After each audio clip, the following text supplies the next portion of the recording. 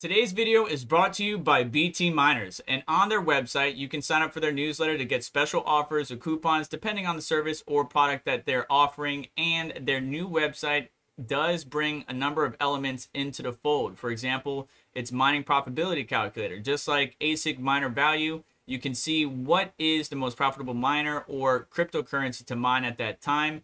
Their miners range all the way from script algorithm to ETC hash, and they also offer repair services for ASICs or miners. Now, obviously, if you have a really old ASIC that parts aren't carried anymore, that might be a little bit harder, but just reach out to their services. See if they have a way to help you repair it.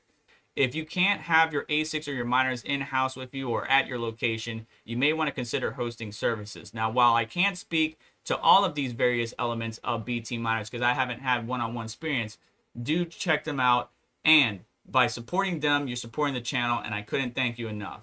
But let's get back to the video. Hey, what's going on, everyone? Vega here for SerpentX Tech, and we're going to be getting two birds with one stone in this video. Going to be looking at the GTX 760 now, and what is the performance as far as gaming performance. You know, how does it compare on benchmarks, time spy, Firestrike, so on and so forth. But also, what is the hash rate or performance this card can produce if it can mine anything at all, because these cards were at the time pretty decent, but 2 GB of memory VRAM isn't a whole lot. Now, they didn't come with backplates or anything special, but you could SLI them. I do have 2 of them. This is a little bit dusty, so a little cleaning up, a little refresher, and we're going to see how this card performs in both gaming and mining performance, and see how does it stack up against GPUs today. Is it worth having? If you bump into one of these, should you keep it? Well, let's go test and find out.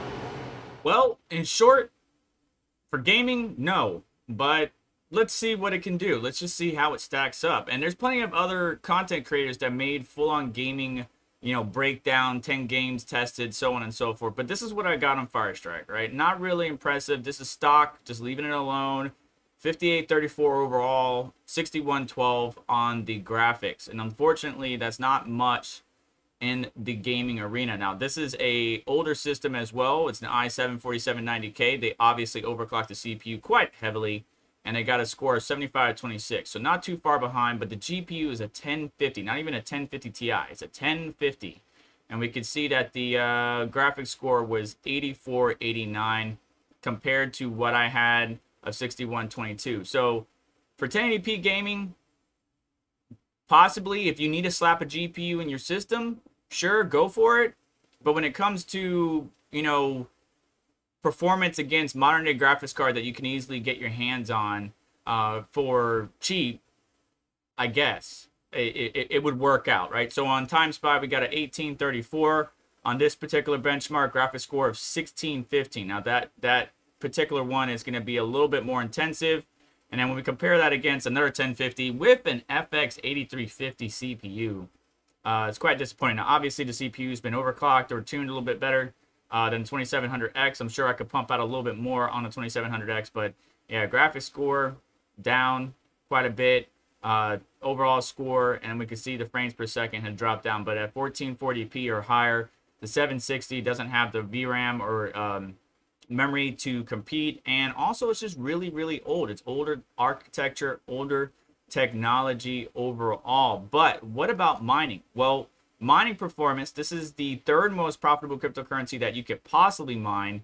Obviously the system is starting to crash or, you know, lag when you're mining and trying to capture the screen at the same time.